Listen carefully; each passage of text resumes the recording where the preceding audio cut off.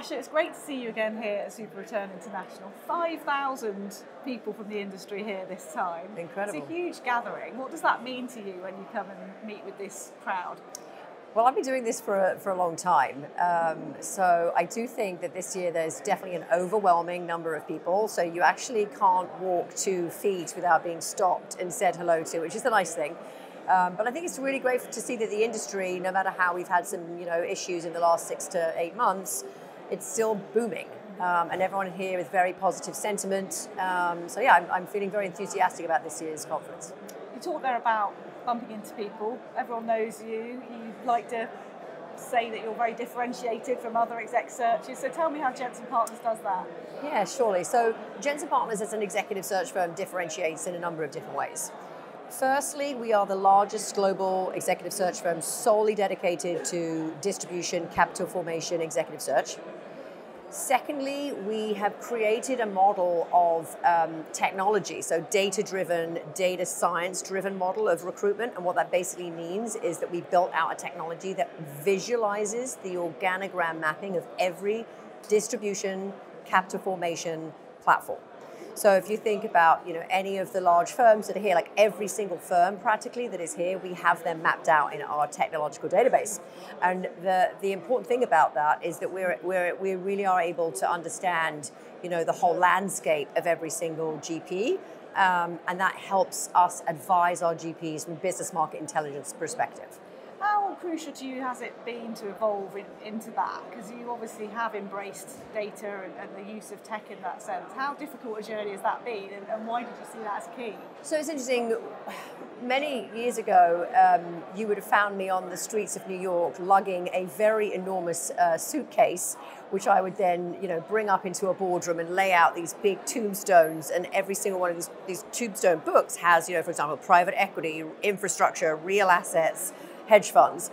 And we needed to take that, what we call analog mapping, and we needed to take it and put it into a digital format that could visualize over Zoom since the pandemic. So it was a really big endeavor for us, and we utilized it in 2 forms. One of them we utilized to build Jensen Diversity Metrics, which is the analysis of promotion, advancement, talent acquisition, talent retention on every platform.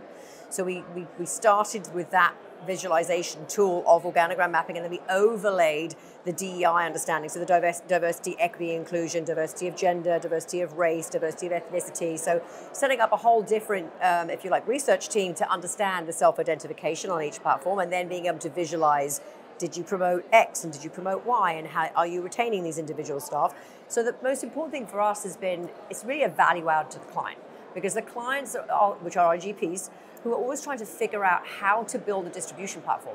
Which LP channels should they focus on? And that's what our tech has enabled them to do, is have this understanding of what their competitors are doing, how their competitors are thinking about distribution, and how to build out those platforms over Europe, US, Asia, globally. It's a really important model to have, I think, a macro top-down understanding of the whole landscape of distribution. A phenomenal amount of detail that you put into that, and there's been a lot of conversation at the conference about AI and how that will change industries, and it sounds like that's something that you're going to be looking at more as well. You're already adopting huge amounts of tech into your business. So I would say, so if you think about our data collection, so one of the things that one of our mottos, if you like, or one of our promises to our clients is that we collect every hire and every departure on every platform. And we can only do that with API, web crawlers, plugins. It enables us to know if somebody, for example, one GP has just removed a bio from a website, we know immediately, we're notified. And that enables us to track every hire and every departure. And so AI takes, I would say, 50 to 70% precedence of all of the tech that we've built on the platform thus far.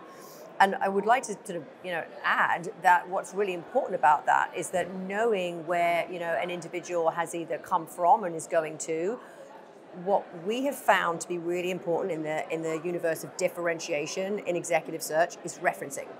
So really understanding if a candidate who's a distribution professional has moved from firm A to firm B, what do they like to sit next to when they were at firm A? What did they raise? How did they raise the money? And so we're only able to do that if you track an understanding of where they've come from. So our data goes back 10 years. And so if you understand where they've come from and what their track record has been over time, then you can ensure sort of long-term successful placement for all of our clients. Where do you see all of this going next, and what does the future hold for Jensen Partners now? So, I mean, we're in a really interesting inflection point, I think. We are, I would say, the go-to executive search firm for distribution, capital formation, product specialist searches. We have built now a team of 20 people. We're in London, Miami, LA, Hong Kong, New York, obviously. And so, we have a thought process that we're undertaking at the moment is, do we extend beyond distribution? Do we look at portfolio management and C-suite? Because we have the technology, we have the mapping, and it's now a question of where we might go next. I do think, though, just from listening to some of the speakers at the conference in the last few hours today, the fascination with where the next assets are going to be raised from and how to raise those assets and how difficult it is to raise those assets. So one of the things that we've been experiencing is how difficult, how tricky it is to raise assets. So the people that we place, many, I would say over 60% of the attendees at this conference are asset raisers. And they've all sat there today and told me, this is the toughest fundraising market. LPs are not just giving away money. You really have to think about how to raise money and where to get that next captive long-term patient capital from. And I would also like to suggest, to those that are listening today, that the really important, I think, point about hiring anyone in distribution and capital formation today is understanding how technical they are. So if they're in private equity, they need to be able to express differentiation, because there is so much competitive landscape within private equity. And if you're in a private credit, say, strategy, you really need to know how to talk the book. And so those are really important parts to our kind of screening process as it pertains to distribution and capital formation executive search. So it sounds like you come to something like this and you really get a real measure of what's happening in the industry. How valuable is SuperReturn International to you to come and hear those insights? So I think it's valuable on many levels. First of all, it's a place to see and be seen. I think it's really important as a sponsor, we find that it brings great value to our brand because everybody knows who we are and what we do. And then those that don't, will come up to us and ask us because, we're, thankfully to the sponsorship, we are labeled everywhere. We fight hard to keep hold of that sponsorship every year, by the way. And it's really important to us to listen to what the noise and the rumors and the I think the data on the ground is, because there is a lot of obviously negative news stories in the press. You have to understand what the underlying is under that. Everyone here has a take and has a perspective, and they're all extremely thoughtful, experienced individuals, and you could talk to them all just in a lounge. You just bump into them from the hallway to hallway.